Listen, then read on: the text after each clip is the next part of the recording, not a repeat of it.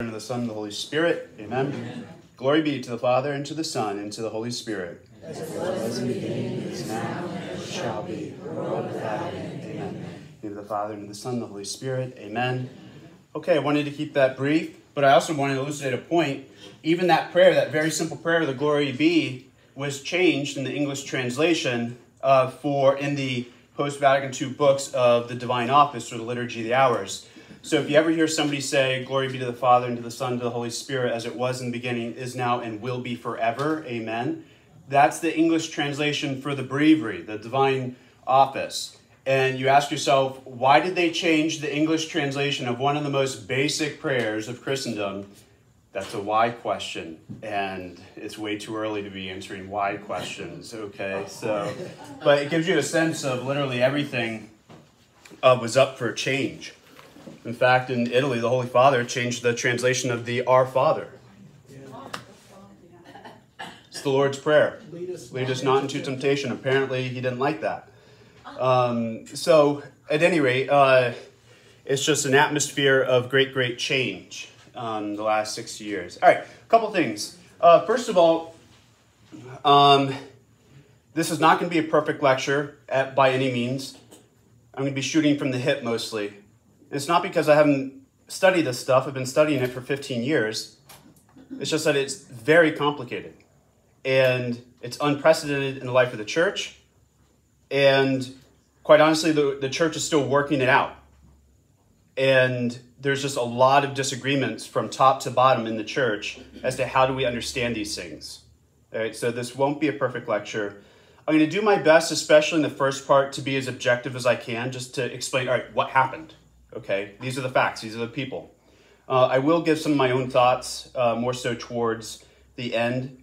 If you have questions, I ask that if it's a question of clarification, feel free to ask it at any point. But if it's a why question, just hold it, remember it, hold it, and if we have time at the end, I'll do my best because I want to be able to answer your questions the best I can. And in some questions I won't be able to answer, especially some of the whys, because then you're questioning motives and intentions and stuff like that, and that can be kind of dangerous. I'm going to do my best not to just give you my preferences, okay? I like coffee ice cream, chocolate ice cream, salted caramel ice cream. These are things that I like, okay? And you can't argue with me because these are things that I like, okay? But what we want to do today is avoid, well, I like X in the liturgy. Because that's preference, and okay, that's a preference. I like the Roman-style fiddleback over the French-style fiddleback. Like, so what? But today we want to try to get into what actually happened. All right, so let's try do our best to avoid just saying, well, I like this reform, I didn't like this reform. That doesn't matter right now, because we just need to understand what in the world happened. Now, why am I talking about this now? I've been a priest almost 10 years. I've never given a talk like this, and I've been thinking about this for over a month, whether or not to do it. And it's, well, because of the most recent document, Traditionis Custodes, by the Holy Father, in which essentially he has declared war on the traditional Latin Mass. And that's not being hyperbolic at all. The best analogy I can think of is somebody who owns homes, and he has tenants, and they're renting. And perhaps this owner is the son of the original owner. And the tenants had an agreement with the original owner. You can be here as long as you want. This house is yours, you keep paying rent, you're fine. But then the son takes over. And he says, pack your bags tonight, you're out of here tomorrow. It doesn't matter if that house is better suited for your family, if your kids learn better with homeschooling there.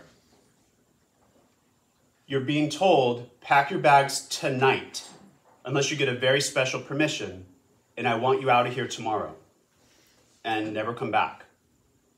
That is what the most recent document of our Holy Father, who's been claiming mercy, mercy, mercy, and accompaniment, accompaniment, accompaniment.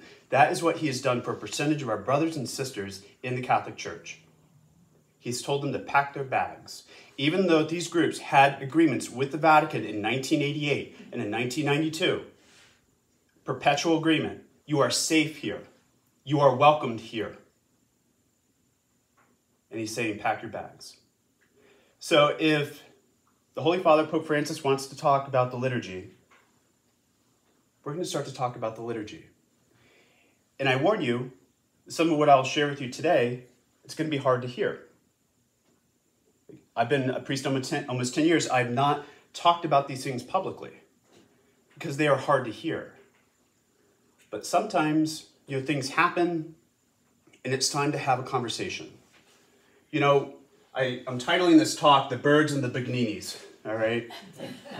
The birds and the bees. All right, we'll learn all about Bignini, Archbishop Bignini, okay? But like children, understand that their younger brothers and sisters, they're in mom's belly. That's what they understand, right? But then they reach a certain age and they realize, all right, well, this is how life comes into the world, all right? And maybe something, more dramatic happens, like an older teenage sister gets pregnant or something like that, and mom and dad have to have a conversation with the kids. All right, this is, it's sort of like, all right, it's time for us to look behind the curtain. It's time for us to understand what is taking place, and especially in the age of scandals. All right, the scandals woke us up. All right, took the veil away from our eyes to be able to see what's going on. And so what we saw in 2002 and 2018 would be moral scandals. But, and I have made this point before, that it's not just morality, but it's also doctrine and liturgy. These three things go together. The three C's. Cult, which is worship. Creed, which is belief. Code, which is how you live. How you worship, what you believe, how you live. One of my arguments today is that the scandals that we obviously know exist on the moral side, they also exist on the theology side, the what we believe side, and on the liturgy side. Now today I'm going to focus more on the liturgy side, and we're going to see some of the scandals behind that. So if you don't have a stomach for it, now's the time. It is kind of sobering, but I think it's time for us to address these things. All right. Full disclosure, you guys know that I'm more traditional. Okay. Well, you know what? I also say the new Mass, like 5 times a week. Okay. I live in both worlds. So again, I'm not here to give you my preferences, what I like, but I do want to just give you my disclosure about that. I love the traditional Latin Mass. It is the beating heart of my priesthood. And it feels like the shepherd is beating us with his crook right now. And so, I'm going to try to be objective, but obviously that's going to be limited to a certain extent. But I'm going to try to do my best. All right, so what we're going to do today is talk about what happened at first, and then the how and the why to a certain extent. We're going to look at some of the major characters. We're going to look at how things evolved. Was this a success or not? And we'll kind of wrap up with some thoughts. All right, so what exactly happened? Why did things seem to change so much? Of course, we had the Second Vatican Council from 1962 to 1965. It was convoked by Pope John the 23rd. What you need to know about Pope John the 23rd is that he, in many ways, was a traditionalist. He is the biggest defender of the Latin language of any pope in history. Okay? And so the document that he issued just 8 months before Vatican II, in preparation for Vatican II, was called Veterum Sapientia, after which I named the institute that I founded, the Veterum Sapientia Institute. So John the 23rd absolutely defended Latin. And he said if anybody writes against Latin in the liturgy or in the seminaries, he's to be dismissed from seminary faculty. He said that. John the 23rd. People think John the 23rd said, out with the Latin, in with the English. It's the exact opposite. And liturgically, John the 23rd was also a traditionalist. See, in the 1950s, they were already changing a few things, especially during Holy Week. And some of these things were for a 3-year experimental period. Well, when John the 23rd comes in, he just says, no, we're going back to the old. All right, so even himself liturgically was kind of a traditionalist. The big change, though, happens in June of 63, all right, when John XXIII dies and Cardinal Montini, that's Pope Paul VI, is elected Pope Paul VI. And he's Pope from 1963 to 1978, the year of the three popes. You probably remember that. All right, so within Vatican II, there is one document on the liturgy. There are 16 documents of Vatican II. There is one on the liturgy. So if you want to know what did Vatican II say about the liturgy, you have one document to read. Sacrosanctum Concilium, okay, the Most Holy Council, okay, is the title of the document. It was the first document issued by Vatican II, and it was promulgated in December of 1963. Now, we're not going to go line by line in this document, but I will point out just a few things. Paragraph 22, number 3. Therefore, no other person, even if he be a priest, may add, remove, or change anything in the liturgy on his own authority. Now, when you guys go to visit different parishes, it seems as though things are done wildly different in different parishes. But that's what Vatican II says about priests doing what they want with the liturgy. We have no right. I have no right to change one syllable because it's not my prayer.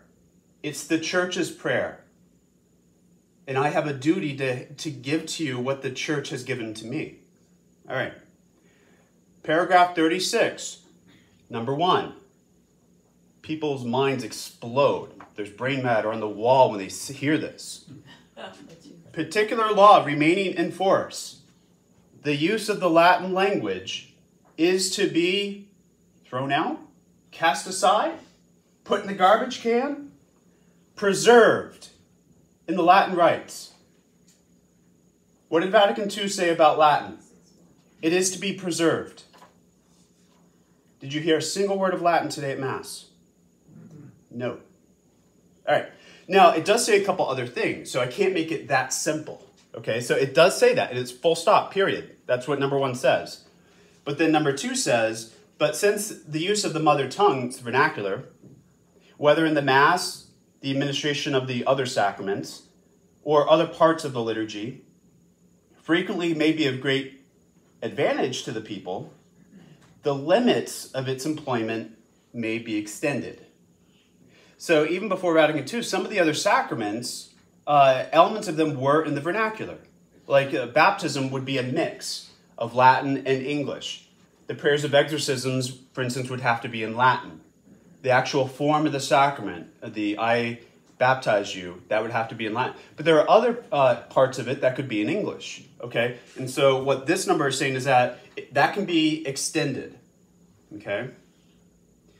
This will apply in the first place to the readings and to the directives, that's telling the priest what to do, and to some of the prayers and chants, according to the regulations on this matter to be laid down separately in subsequent chapters.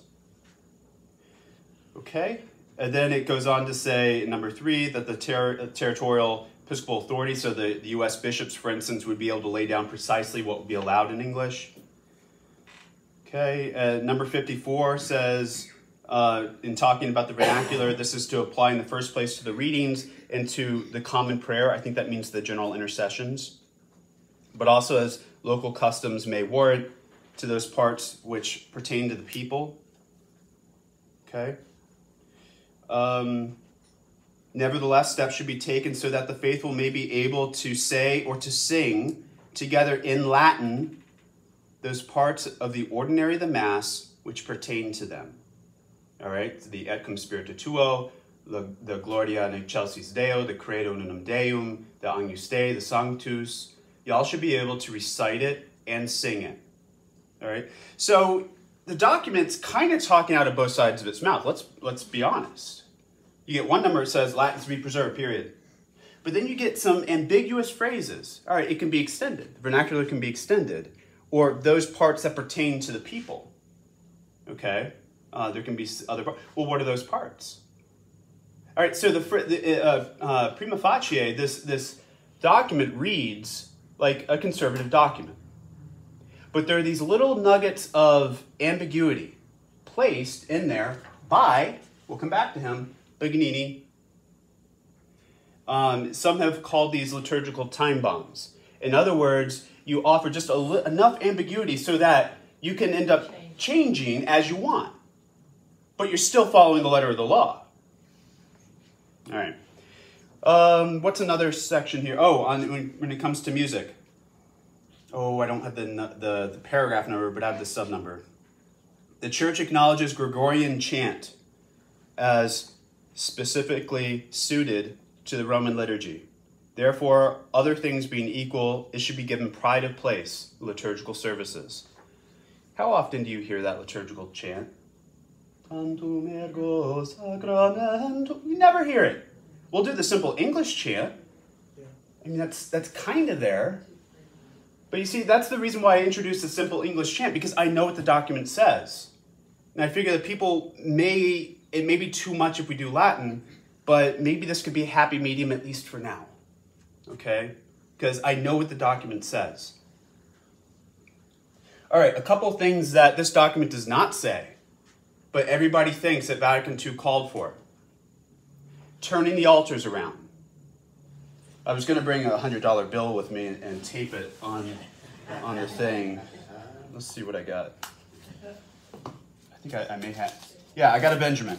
All right, I got a Benjamin. All right, so it is yours. If you can point out to me in Sacrosanctum Concilium what paragraph it said to turn the altars around and face the people. It is all yours. Okay? Or to change everything into English. Or, what are the other big things? Communion in the hand. That's nowhere, anywhere here. That came with the virus. That came through Belgium. They just started doing it. The Vatican said stop. We've never done that before. They kept doing it. The Vatican said stop. They kept doing it. The Vatican said, all right, fine. But lay people coming up to do readings. Nowhere. Yeah. Nowhere. Yeah. All right, so some of the things that we so associate the liturgical reforms, you will not find anywhere in this document. Okay? All right. So,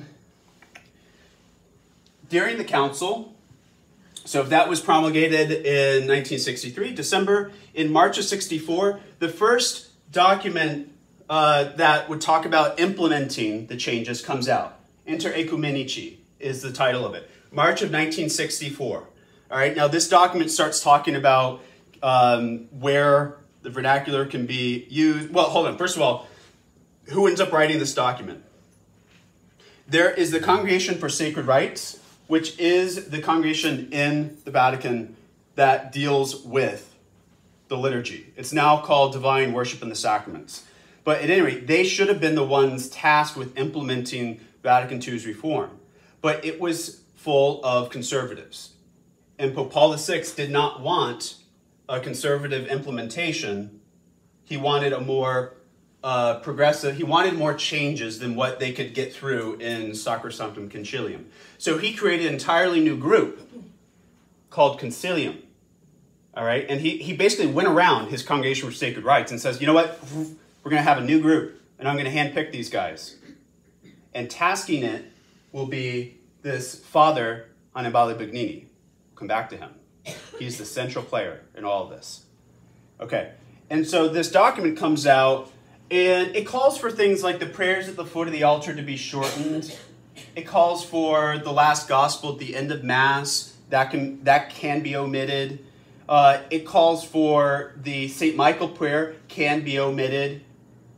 Okay? But these are some of the things that are called for. Now, it goes into effect in the United States in November of 1964. First Sunday of Advent, 1964. So wherever you were, that may have been the first time you saw any liturgical changes. Now, it didn't get implemented in Rome until March of 1965, when Pope Paul VI goes to the Church of All Saints, and he builds a wall in front of the tabernacle, places a chair right in front of the tabernacle, and has Mass facing the people for the first time, and starts distributing communion to people standing, butt on the tongue. So instead of where Jesus was, the tabernacle, he put the presider's chair. So the priest would be the focal point. not Jesus in the Most Blessed Sacrament. Sometimes you still see that in churches, that the chair is there behind the altar. And in this diocese, you're not allowed to have that. Because our bishop believes that Jesus should be the focal point, not the priest. And that he also knows that it wasn't called for. All right. So that's when the first changes started to happen. Now, this is the book. If people want to know what is the Mass of Vatican II, you'll see one of my arguments today is that it is not the Mass that you experience today at all. We'll go into that. We'll go into why. I would argue if there's any book that represents the Mass of Vatican II, it is this book that was in effect from November of 1964 to November of 1969. It's what's called the 1965 Missal, okay? And so essentially, this is the pre-Vatican II Missal. It's 1962. It's what I say on Tuesdays here. This is essentially this, with a couple of modifications that I mentioned, and there's more vernacular in it. But it is the same book, just a new edition, okay? This is not. We'll get to it. Enter Ecumenici. Okay, so those are the first changes. Now, a lot of people went wild with the vernacular. You heard what Sacrosanctum Concilium said, like a moderate implementation of some vernacular. But then in a lot of places, basically the entire Mass was being said in Latin with the exception of the Eucharistic prayer. Okay, so when the priest says, "This is my body, this is my blood," that had to be in Latin. You couldn't do that in English. And it was in a low voice, the Eucharistic prayer. It was silent. That's another thing that Vatican II didn't call for, was making the Eucharistic prayer out loud. That's a tradition that goes back to the first century for us. All right, so, but a couple years later, 1967, is another document comes out, Tres ab hinc annos, so 3 years ago. And it gives even more changes. Again, this is a post-Vatican II document. Vatican II is not writing this document, but a committee headed up by Bignini is. And so that calls for, you guys see the vestment that I wear, the maniple? It's in 1967 that becomes optional, okay? And the other big thing is that you can say the Eucharistic prayer in English and out loud. So those are the two major changes in 1967. Okay, now 1969 is the big kahuna. It's what's called the Novus Ordo Missae, the new order of Mass. Okay, so Bignini and his buddies early on are convincing Pope Paul VI, you don't understand, we need a whole new book. We need a whole new book. And so that's what they were able to convince Paul VI to do. So they created this book. A couple things about it. People think that the English Mass that we have today is simply the Latin Mass, except that what? It's in English. That is not true. All right? Throw that idea in the trash can, or better yet, the garbage disposal in the sink, and hear it grind, because it's a bad idea. It's not true. Okay, it's an entirely new book. Entirely new. Sure, are there elements that look like the old Mass? Yeah, there's Lent, there's Easter, there's Advent, of course. But what percentage of the prayers in this book are the same as this book? 17%. Is that the same thing? So if you guys are car people, and at what point when you start removing parts of your car, if you remove 83% of your car and put different new pieces on, is it the same car? That's a philosophical question. All right, but only 17% is the same. Everything changed. What else changed? Roughly, I don't have the exact number, but Father Bouillet, he says it's 2/3. 2 out of 3 saints were either removed or their date was changed. And a lot of times it's only by a couple days, which drives me crazy. So if you go to all my masses during the week, of course I say 1 Latin Mass and 2 English Masses, sometimes we have the same saint at the Latin Mass on Tuesday as on the English Mass on Thursday. Or sometimes we miss it entirely because the entire calendar of the saints changed. 2 out of 3 changed. So imagine just the rhythm of the European Christian heart. You know, that there's a cycle of feast days that were very important for these little villages. They'd have big feasts. And then all of a sudden, oh, sorry, your feast day's moved to, 2 days later or is removed entirely. There's some saints that were taken out and you have parishes named by that saint. Like, okay, well, what do we do here? Imagine if they took St. Jude out of the calendar. Like, what would we do on St. Jude's feast day? But that did happen. The octave of Pentecost was removed. So what's an octave? So the really important feast days, Christmas and Easter, they're so important that you celebrate it for 8 days, octave, okay? And so you're unpacking this great mystery. Well, liturgically, all right, the most important day is Easter, the Easter Vigil especially. Okay, but then the second most important, honestly, isn't Christmas, although maybe theologically, whatever, we can make these arguments. But liturgically, historically, Pentecost was about this far away from the Easter Vigil in terms of importance. It's the Holy Spirit. You only have 3 divine persons, and only 2 of them came to earth. Like, his coming is important. And so the Pentecost was absolutely hugely important.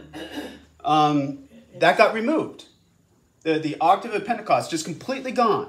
Now, Bugnini later says that this was regrettable. Well, an entire liturgical season was removed. The season of Septuagesima. Those are the 2.5 weeks before Ash Wednesday. So you'll notice around that time at the Latin Mass, I'm already wearing violet. Because it's that pre-Lenten period. We're preparing for Lent. I usually make the joke, people, party on Fat Tuesday, and on Ash Wednesday they have a hangover, and like, yeah, ready for Lent. Like, no, you're not ready for Lent. You're walking in with a hangover. You need to prepare. I'd never read this before. I read it in a footnote today, that Bugnini wanted to get rid of Ash Wednesday. Imagine that. They almost got rid of Ash Wednesday. God, Moses. Ember days, completely removed. Those are for the 4, we're not going to go into it all, but these were important. These go back at least to the 2nd century. And Pope Leo the Great says it's of apostolic origin, that 4 times during the year there were special penitential days, ember days. They threw those out. A lot of the vigils before, so the day before major feasts, a lot of those vigil days were completely removed. Rogation days, completely removed. Okay? So they changed a lot. And it wasn't just the Mass. Now, we're going to be focusing more on the Mass. I'll just make a brief comment. They changed every sacrament entirely. They threw out every old book and they said, let's build something new. So baptism, completely changed. Even confession. It's like, why did you have to change confession? I still use the old formula. But at any rate, so they changed all the sacraments entirely. The book that we use to bless things, the Roman ritual, they completely threw out. They gave us what's called the Book of Blessings. All right? And every young priest knows that this Book of Blessings doesn't bless a dang thing. Think about that. It doesn't bless a thing. Because they changed the idea of blessing. They reverted back to a Jewish understanding of blessing. They walked away from a Christian understanding of blessing. And so instead of like blessing this object, like I will bless this book, the Jewish understanding of blessing is, while I read this book, I'm blessing God. That's a difference. That's a huge difference. And so even the theology of blessing changed. Exorcisms. Why do they have to change the rite of exorcism? It was 1,700 years old, and it worked. And no exorcist uses the new rite of exorcism. One told me he thought that demons were part of the committee that put it together. It just doesn't work. Nobody uses it. And exorcists use Latin, by the way. The devil hates Latin. The breviary is the book. So if you ever see me in the confessional or somewhere at the book, usually it's the breviary. It's the liturgy, the hours, the divine office. It's praying the Psalms throughout the day. That was entirely changed. So if there are 150 Psalms, the Reformers were so embarrassed by 7 of the Psalms because they used more graphic language, they completely threw out 7 Psalms that are divinely inspired. They threw out because it's too offensive to the modern ear. In preparation for holy orders, everything changed. We used to have tonsure, which made somebody a cleric, made you a holy object. So early on in seminary, you were tonsured, and that's when you were given the cassock. You were made a holy thing. So let's just say you violated the 6th commandment against purity. If you're a cleric, made a cleric at tonsure, you not only violate the 6th commandment, you also commit the sin of sacrilege because you're a sacred person. You're reserved for the Lord. And so seminarians would hold themselves as sacred objects. Not that they were ordained yet, they weren't, but this was an important part of preparation for being a sacred person the rest of your life. So tonsure, that was removed. The minor orders, which were rites of ordination, so of porter, of lector, of exorcist, of acolyte. Completely, the entire idea of minor orders was thrown out. And now they just have ministries of lector and acolyte. What's a ministry versus an order? Well, it's an ordination versus just allowing somebody to do something. The ordination is more ontological. It's on the level of being. It's who you are. And these things taught seminarians who and what they are, not just what you do. That's the huge difference between the old and the new. The old says who you are. The new says this is what you do. Obviously, it shouldn't be exclusive, mutually exclusive. It should be both and. But there's a loss of who we are. And so we wonder why there's a lack of priestly identity today. The subdiaconate was completely thrown out. Subdeacons were around since the 200s. Okay, so we have deacon, priest, and bishop. Those go back to the time of the apostles. By the 200s, you also had subdeacons, which was just one step away from the diaconate. And that's when you made your promise of celibacy, by the way. They completely threw out the subdiaconate. We'd had that since the 200s. I can read St. Cyprian talking about subdeacon so-and-so bringing a message to whomever in Italy. But they threw it out. Nowhere in this document did it say to do any of these things. All right, so when the new Mass comes into effect, the old Mass is not technically abrogated. It's not technically forbidden. But everybody had the impression that it was strictly forbidden.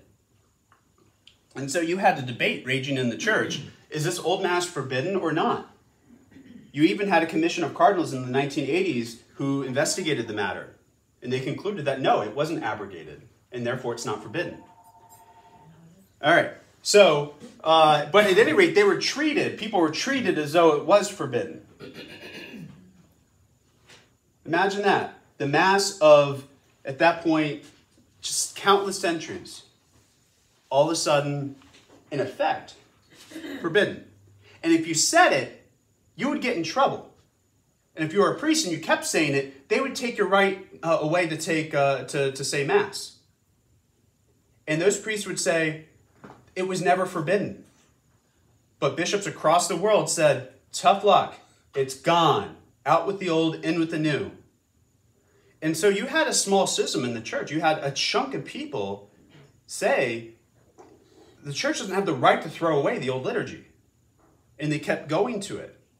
Under the leadership of Archbishop Lefebvre, who headed up the Society of St. Pius X. And I say schism, that's a whole nother thing. but there was a group that continued saying the old Mass, even when they got in trouble. And the crazy thing is that, so a bunch of years later, in 2007, 7707, Pope Benedict XVI issues Summorum Pontificum, okay, which was the biggest thing he did in his pontificate period, by far. He basically allowed any priest of the Roman Rite to be able to say the old Mass. No permissions needed. You can say it. And so I was in seminary under this document. That's the agreement. I was ordained under this agreement. We'll get to that in a second. But he also said in this document that the old Mass was never abrogated, was never forbidden. So imagine that you had entire communities who for 40 years were treated as if they were ecclesiastical criminals because they held on to the old Mass. And their argument was it is still permitted. And then you have a pope who comes around and says they were absolutely right. Okay. This is why we're having this talk. Last month, Traditionis Custodes is the latest document on the Latin Mass. Technically, it's the guardians of tradition. That can also be translated the jail keepers of tradition. Or traditio is not only tradition, it's also betrayal. So the guardians of betrayal. So there are all sorts of names being given to this document. But I already mentioned that. It's essentially an eviction document. Pack your bags. I don't care what the former agreement was. You're a danger. Get out of here.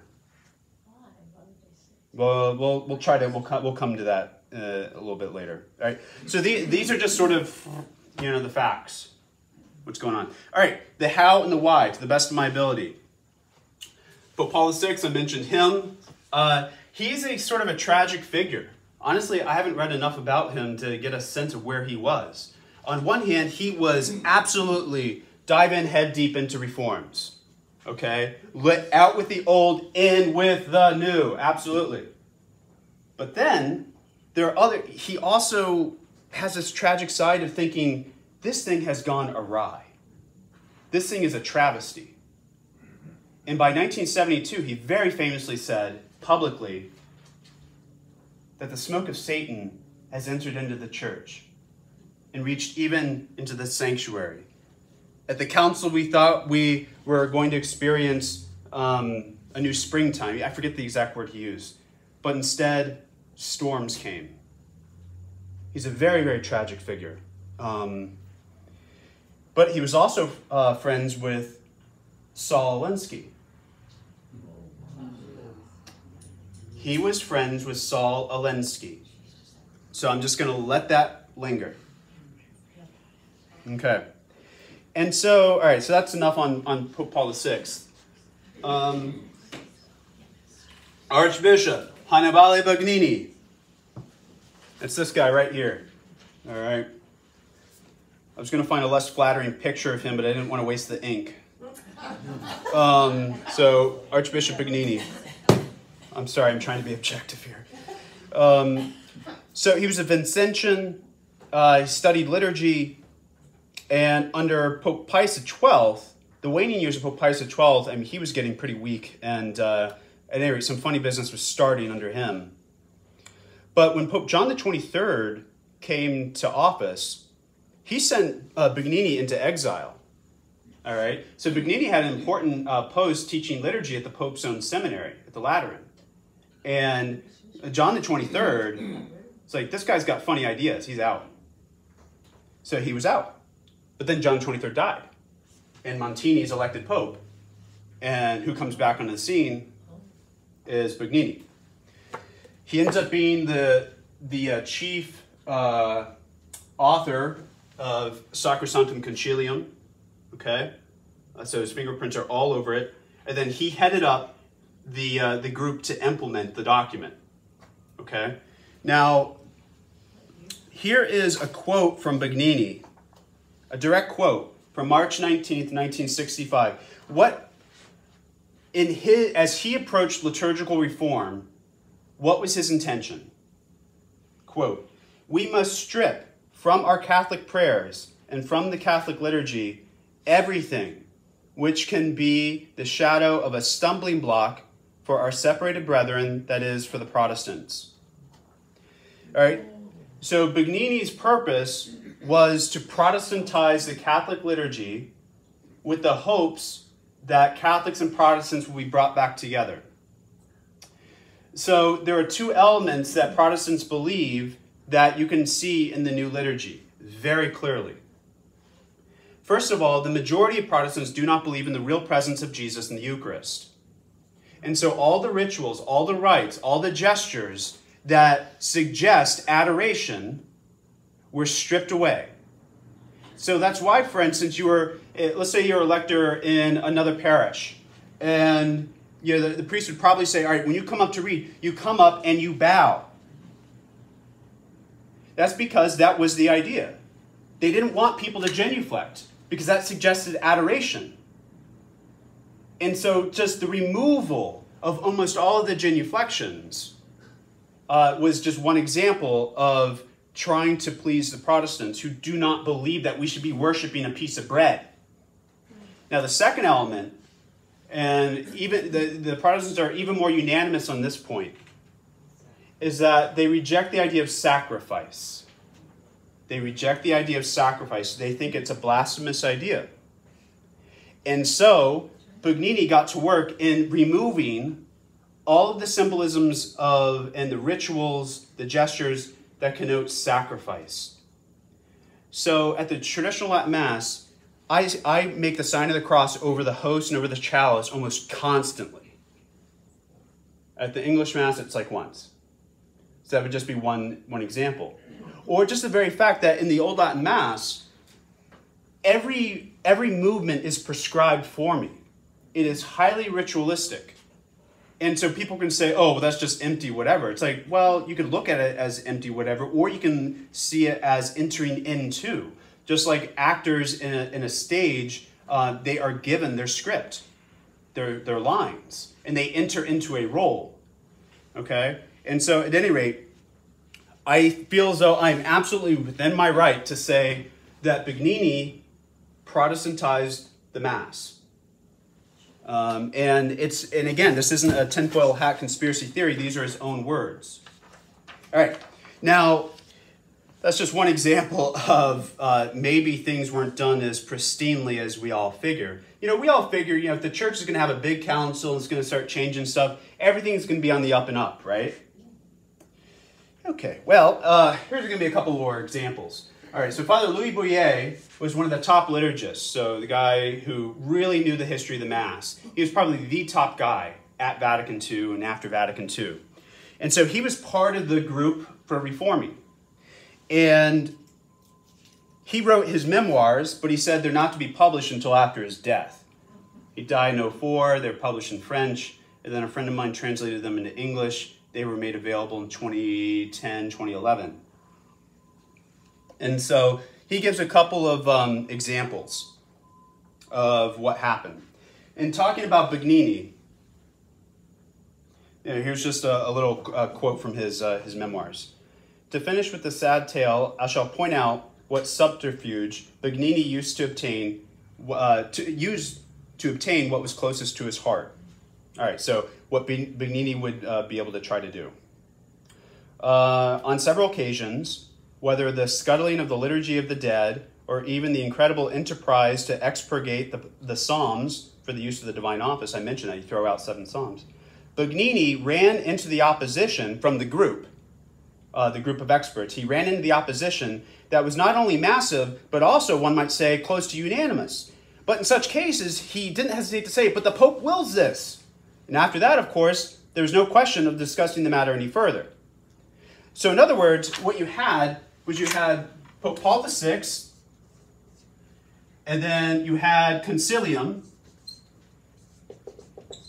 and in between would go Bugnini.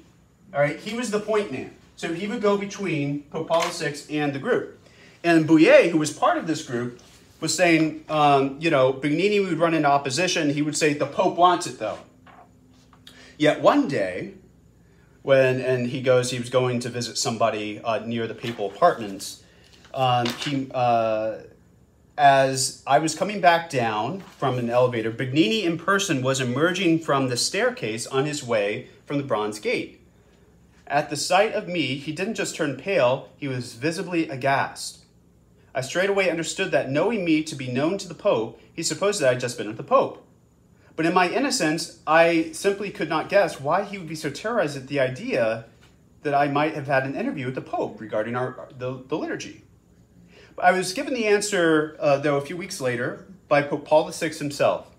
As I was discussing our famous work, the liturgy changes, work which he had finally ratified without being much more satisfied with it than I was.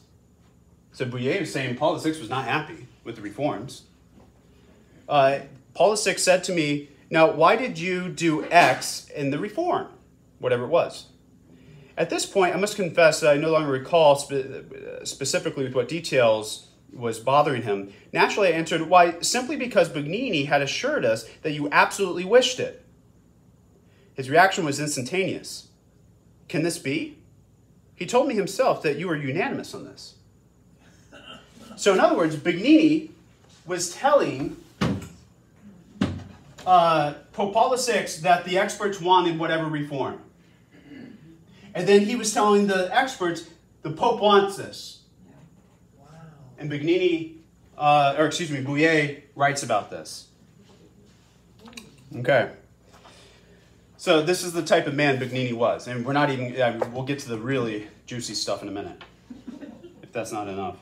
All right, a couple other things. The octave, so if we think this was a pristine reform that the church wanted, here's another example for you. It comes to us from Father John Zulsdorf. He's the one who brings it into the English-speaking world, about the octave of Pentecost, which we were just talking about. So the story goes that in early 1970, the new Mass is in effect, and it's the day after Pentecost. It's Pentecost Monday. Pope Paul VI goes into the sacristy to prepare for Mass, and he sees green vestments laid out, which suggests ordinary time. He said, "Why are the green vestments laid out? It's the octave of Pentecost." His master of ceremony says, "Oh no, the octave of Pentecost has been suppressed." Paul VI asked, "By whom?" And he said, "By you, Holy Father." So that's one example, or another example. Here's another example. All right, so there used to be just one Eucharistic prayer, and it's the one that you always hear me say in English. I don't say any other Eucharistic prayers in English. So in the new Mass, there are 4 main Eucharistic prayers that you can choose from. That's why from Mass to Mass, you're going to be wondering, all right, is he going to choose the short one or the long one with all the names? Okay? And you know which one I'm choosing. This is why I'm choosing it. This is why I only use number 1. Because the other 3 were just put together in the 1960s. So Bouillet was he's the one who wrote Eucharistic Prayer 2. Which is the shortest one, which is the one that priests always go to if their homily goes long, okay? So this is what Bouillet has to say about Eucharistic prayer number 2. Quote, "You'll have some idea of the deplorable conditions in which this hasty reform was expedited when I recount how the second Eucharistic prayer was cobbled together. A certain Benedictine monk and I were commissioned to patch up its text with a view to inserting these elements, which were certainly quite ancient, by the next morning." He had one night to write Eucharistic prayer number 2.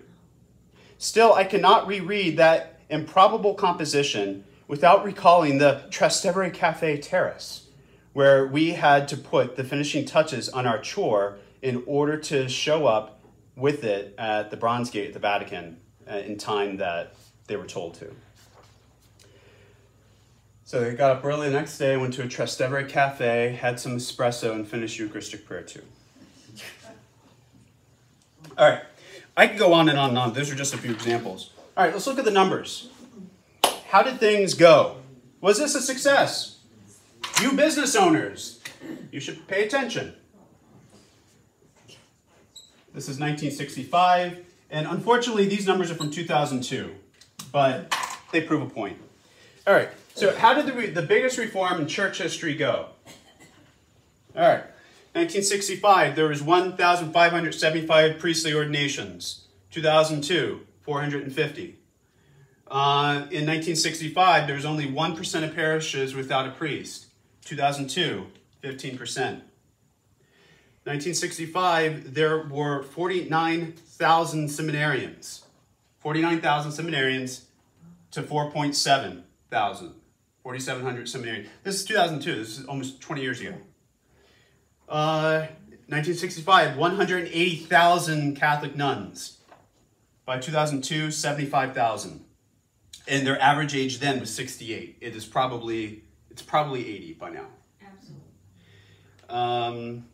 Okay, there was 1965, 104,000 teaching nuns. Today, or 2002, 8,200. That's a decline of 94%. Okay. Jesuits, Jesuit seminarians, 1965, almost 3,559 seminarians. 2002, 358. Christian Brothers, 1965, there was 912 seminarians. 2002, 7. 1965, there were 338 annulments in the United States. 2002, 50,000. In 1958, actually, but I'm sure it's the same in 65, 75% of Catholics went to Mass. Today, pretty much the same as 2002, 25%. Isn't 2002 when all the scandals... And that's pre 2 waves of scandal. Now, I don't know to what extent, because the scandals they came out in January 6, 2002. I don't know if these numbers reflect that or not. But let's just imagine things aren't going in the right direction. All right? If you're a business owner and your numbers start tanking, what do you do? Not a good omen. All right? The best example I've ever heard, best analogy I've ever heard on this is Coca-Cola. Coca-Cola is the best product out there, period. Boom. It was doing great. And then in the 1980s, what did they come up with? New Coke. New Coke. And who was the main spokesman for New Coke? America's dad. Bill Cosby, which probably wasn't good. So they completely changed. They were on top of the world. They completely changed their formula. They put countless money into branding, marketing this new product. They got New Coke. What happened? Boom. And then, but you're in to make money, right? You realize that's not sustainable, right? So what they come up with after that? Coca-Cola Classic. And the numbers went back up. Our numbers have tanked since 1965. And the minority of bishops even recognize this as a problem. Now, all the young clergy, we all see this, and we all know this is a travesty, and clearly something went awry. All right? Now, people will say, look, the culture changed. That's true. But when the culture changed so dramatically, and I might add the exact same year that we took the St. Michael prayer out of Mass, by the way, when Catholics needed stability the most, that which seemed to be unchangeable changed. So can you blame everything on these changes? Probably not everything. But can you say it was just the culture? We know that would be a lie. Okay? The French Revolution happened. Not everything 100 years later can be blamed on the French Revolution, but you can't ignore the French Revolution. This is on the magnitude of the French Revolution in the Catholic Church, period. Except without the beheadings. All right, so let's... All right, so those are the numbers. Now, Pope Benedict XVI, this stuff is not lost on him. He knew, and he knew that the liturgy was very important. His 25 years as a cardinal, he only published one book, The Spirit of the Liturgy. There are a ton of books with his name on it, but those are talks, interviews, lectures given. He sat down and he penned one book.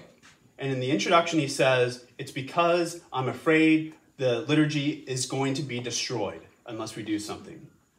And the liturgy is way too important. How we worship God is way too important. Okay? And he begins by talking about the golden calf. And he says, the problem with the golden calf is not so much that they were worshiping a different god. They were worshiping God, but in a way that they wanted. They were creating worship. Aaron was creating the golden calf, creating worship of the true God, but creating their own worship, while Moses on top of the mountain receiving worship. Do we receive how God is to be worshipped, or do we create? All right? And because we're liturgical beings, we were created to worship God. This is a very important topic. So the way that we approach the liturgy and the liturgy itself is hugely important. So at any rate, this is what, as a cardinal, in 1997, Cardinal Ratzinger, eventually Pope Benedict, had to say about the liturgical reforms. Quote, I am of the opinion, to be sure, that the old rite, the Latin Mass, should be granted more generously to all those who desire it. It's impossible to see what could be dangerous or unacceptable about that. A community is calling its very being into question when it suddenly declares that what until now was its holiest and highest possession is strictly forbidden, and when it makes the longing for it seem downright indecent. So how on one day do you say this is the holiest thing that the Catholic Church has to offer the world? The holiest thing this side of heaven. And then the next day you say, that's bad, and it's forbidden. He says the community calls into its very existence into question. You are destroying your identity if you're saying that which was your holiest thing one day becomes bad and forbidden the next day. So he becomes Pope in 2005, and in 2007 gives us some more in Pontificum. Here's just a couple of quotes from that. What earlier generations held as sacred remains sacred and great for us too, and it cannot be all of a sudden entirely forbidden or considered harmful. Immediately after the Second Vatican Council, it was presumed that requests for the use of the 1962 Missal would be limited to the older generation which had grown up with it. But in the meantime, it has clearly been demonstrated that young persons too have discovered this liturgical form, felt its attraction, and found in it a form to encounter with the mystery of the Most Holy Eucharist, particularly suited to them. That's me. That's my entire generation. And I guarantee if you see a young couple, especially with more than 2 kids, they're going to the Latin Mass. I guarantee you. And if you go to the Latin Mass in larger parishes, we're in a unique situation out here, it is full of young families and little kids. It's absolutely full. All right.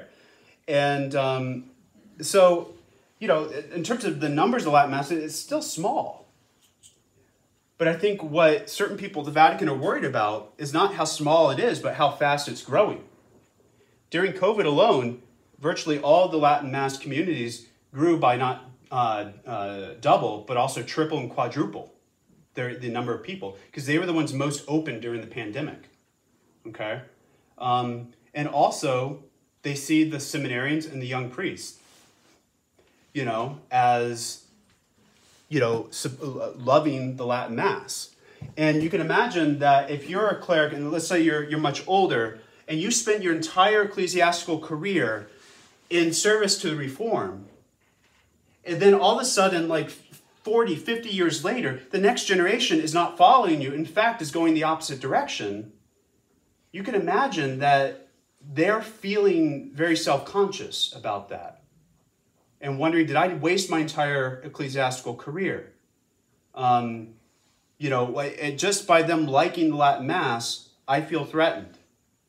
Okay? And I think that's what accounts for the draconian measures. Now, we talked about the numbers going down. If you're running a business and your numbers going down, that's a problem. Now, what if you have diversified your business and there are different departments and all the departments have been going down, but what if one of the departments started ticking back up? In fact, rather dramatically. Would you shut that department down? Yep. That's what's going on right now. Because the one department in the Catholic Church are the seminarians attached to the Latin Mass. And their numbers have grown.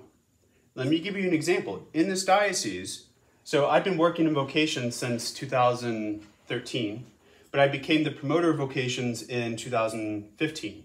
Okay, so I was the recruiter, essentially. My game plan was very simple. You let the Latin Mass breathe freely.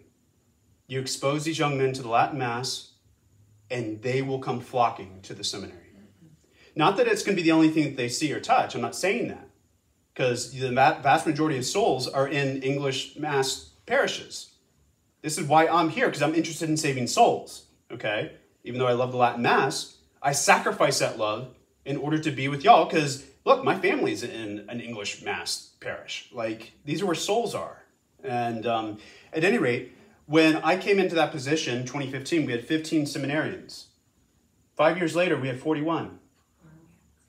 Let me give you some, and it's not me, this is my point. It's not me. That number's continuing to grow, and I've left the vocations office because I'm too out in the boonies. Let me give you a comparison. So Archdiocese of New York has 31 seminarians. Archdiocese of Chicago, 35 seminarians. Now, granted, I know Chicago goes down to South America and essentially buys seminarians. Okay? That's where they even had the Casa Jesu, or Jesus, in Chicago, because they would go down and grab a handful, mostly Colombian, and bring them to Chicago. So they weren't even growing their own seminarians. I don't know what those numbers are. I could be very careful because some of our seminarians look Hispanic, but they're all from the diocese. It's not like we went to Mexico or Colombia and said, hey, we want half a dozen of you guys. Okay, so we grew our own seminarians. So if New York and Chicago, they both have about 2.5 million Catholics. Those are their numbers, 31 and 35 seminarians. Diocese of Charlotte, we have 500,000 Catholics. And right now we have 45 seminarians. All right. So obviously I think these numbers don't have to keep going down. And there is a solution to this. But some people who are at the end of their careers and are the highest in the hierarchy, they feel threatened by this, and they're trying to shut it down. Like, the church is on life support right now, and this is one area actually doing very well, and they're trying to shut it down. We need to pray. And this document is only the beginning. Next month, the leaders of the Latin Mass communities in the church have been summoned to Rome. And they're preparing for the worst. Okay? A time when basically everything has been permitted in the church. They are beating to death these people just because they like the Latin Mass. Isn't there some parishes that are just dedicated to Latin? Yeah. Mm-hmm. And so that would mean that they would have to reform those parishes back into the vernacular of the nation? Or end up selling them, because again, they're usually in the really bad side of town. And the only reason they're in use is because the bishop said this is the church I can give you. But imagine that. A community, minding its own business, puts in $1 million, $2 million in renovating a downtown church, and then is told to pack their bags. The cruelty of this is unbelievable. Why are they not forbidding the LGBTQ masses? That directly goes against our Catholic teachings. Those aren't being forbidden, but these are. So at any rate, it just, you can go down a dark hole when you start asking these why questions. Now, all right, let me wrap up then with just a couple of thoughts. Again, I'm rather confident in saying I believe that the English Mass as we have it is not the Mass of Vatican II, period. All right? And even the highest people in the hierarchy are saying that it is, and it is not. Because for the reasons I just gave you. If you want a Mass of Vatican II, it is this book. Okay. The big question is whether or not a rupture occurred at or after Vatican II or not. Was there a rupture? Was there a out with the old, in with the new? immediately after Vatican II, there was that sense of rupture, even though the church never officially said that. There was that sense by strictly forbidding, or in effect, not allowing the Latin Mass, even though technically it was never forbidden. There was that sense of rupture, that we had to change things, we had to update things, etc. But then Pope Benedict comes into office and he tries to push this continuity vision, that we have to see things through the lens of continuity, that things can't be one way before Vatican II and another way after. We have to see it as continuing, as the same thing, but growing. But then this latest document reverts back to rupture. It reverts back to the idea that, all right, what was before Vatican II stays back there. The liturgy and the theology. Because that's the other thing. This Mass represents the old theology, the old faith. There's no escaping that. It is so crystal clear in this Mass that it represents the old faith. But there's a sense that the faith has changed and that you need a new ritual in order to reflect the new faith. And so this is why, people ask me, why do they have such an animus against it? Why is there such a visceral reaction? And when you read this document, I mean, this person was clearly like an angry blogger, putting this thing together with no containing of emotion. I mean, it is dripping with hatred. It really is. And so I think it's because they just see it as that is the old and we've invested in something new. And at any rate, but that's a question I can't answer. Was there a rupture or was there not a rupture? That's too big of a question for us to tackle here. But that is, I think, the central question. I will give you this quote, though, from Cardinal Ratzinger. The liturgical reform in its concrete realization has distanced itself even more from its origin. The result has not been a reanimation, but devastation. In place of the liturgy, fruit of a continual development, they have placed a fabricated liturgy. They have deserted the vital process of growth and becoming in order to substitute a fabrication. They did not want to continue the development, the organic maturing of something living through the centuries, and they replaced it in the manner of a technical production by a fabrication, a banal product of the moment. These are the things that we read in seminary. And these are the things that we know. And so how do we as priests deal with this? I mean, this is a question for us, but I just let you kind of hear these questions, what we're thinking. Like, how do I deal with this? Y'all didn't know this today. I did. And so what do I do as a priest? When it seems like the Vatican was asking for these things, but I give you all these facts and anecdotal stories that suggest the exact opposite. I don't know. I think it's too big for us to know. I trust that providence is very much at play right now. And I suspect that, because everybody wants to know, well, since this document is so just vicious, what in the world happened? Why? And so this is my attempt today to answer that. I will end with this quote. This is from the papal coronation oath that was implemented in the year 678. 180 popes took this oath upon his coronation. Pope Paul VI was the last one to do it because he threw it out. Quote, I vow to change nothing of the received tradition. In nothing thereof I have found before me guarded by my God-pleasing predecessors to encroach upon, to alter, or to permit any innovation therein. There you go. All right, so I can keep going on, but I'm done. Any questions? Yeah? Does Pope Francis' document fall under his infallibility? No. No, it is not an infallible document. Pope Francis has not done anything infallible during his pontificate. Bob?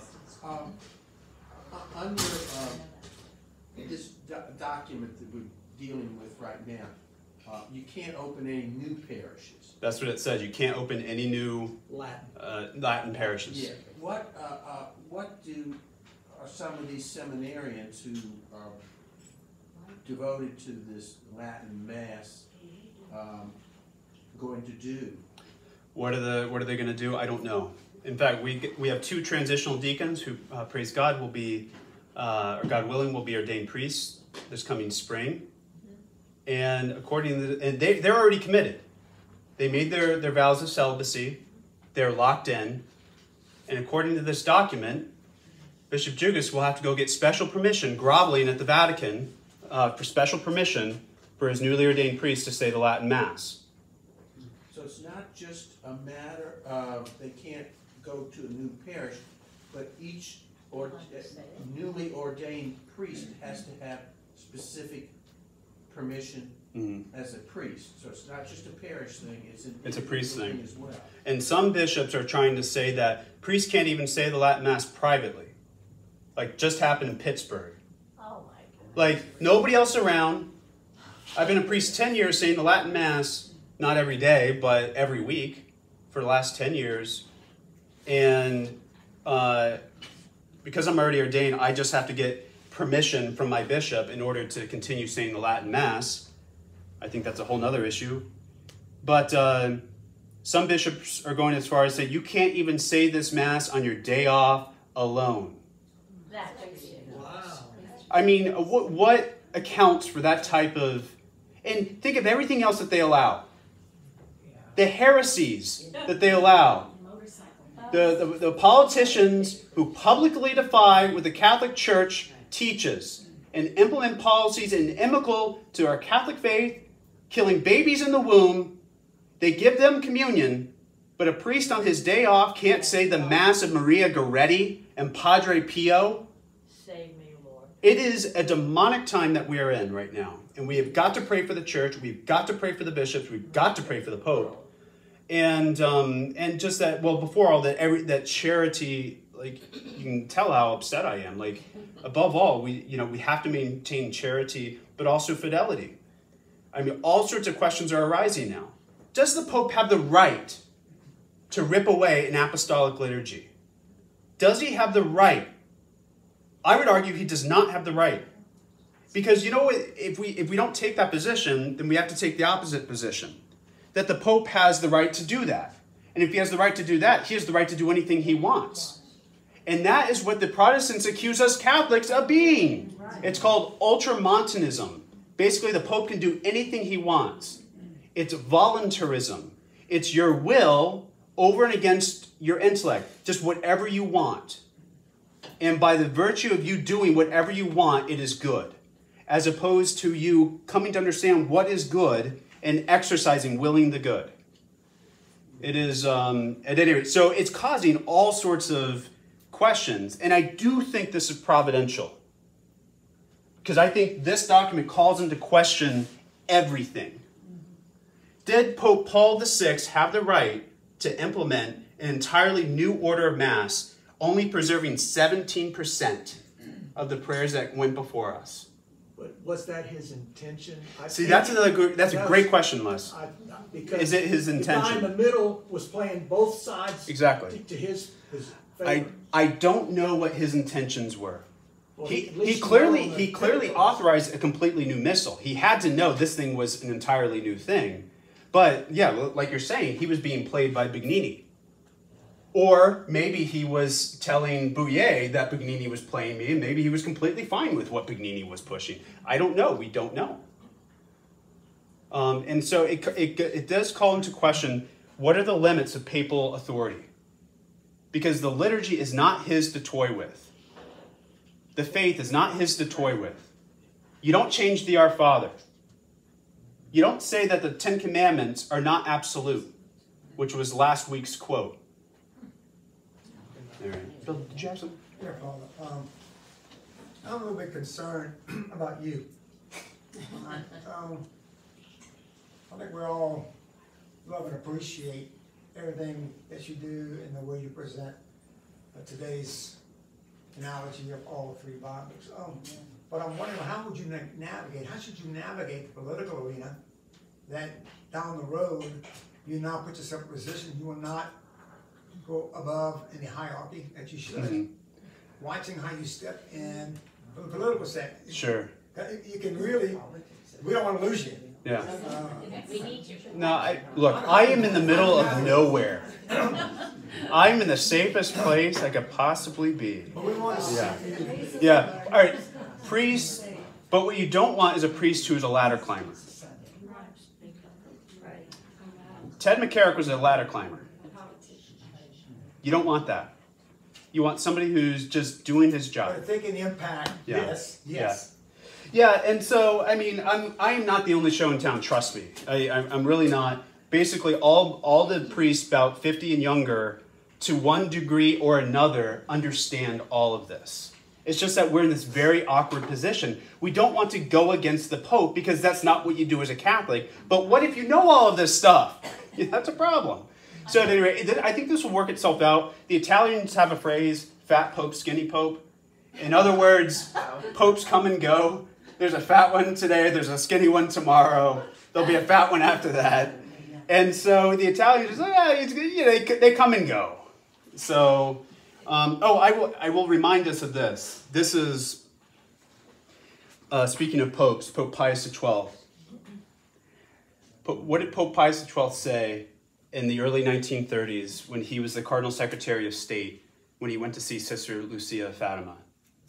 He walked away and he wrote to his friend, "I am afraid of what Our Lady has said to little Lucia of Fatima about the dangers of the church committing suicide by the alteration of her faith, her theology, and her liturgy." That was in the 30s. And so, was the third secret completely revealed? Well, that's a whole other topic. But why did Pius XII say that? And why did Sister Lucia say that in Portugal, the dogma of the faith will always be preserved, etc., ... Okay? Leading into the third secret. It was about dogma, like what Pius XII was saying. And why did Our Lady tell Lucia to tell the Pope, open this in 1960? Why 1960? I'm just going to leave this question for you. Of all things, 1960, open up the third secret and tell the world. And the Vatican said no in 1960. February 1960, they said no. Pius XII is dead. Well, Pius XII is dead, but what had been announced in 1959? Second Vatican Council. So open this letter in 1960, and Lucia asked why, and Our Lady said, because it will be clearer then. I'm not condemning the 16 documents of Vatican II. I'm not doing that. I'm simply asking the question, why 1960? Why did Pope Pius XII talk about suicide by changing the doctrine and the liturgy? And why did we get all of this stuff?